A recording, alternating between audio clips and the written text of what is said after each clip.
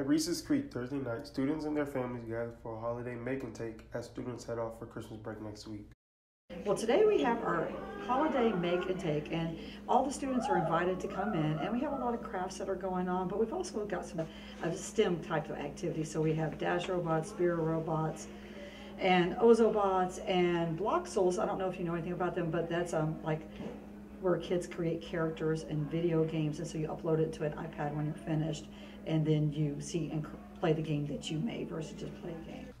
School librarian Diana Diamore doing the family part of this event, with a few educational foundation grants and inviting people of the community to provide fun activities along with impressive technology and crafts.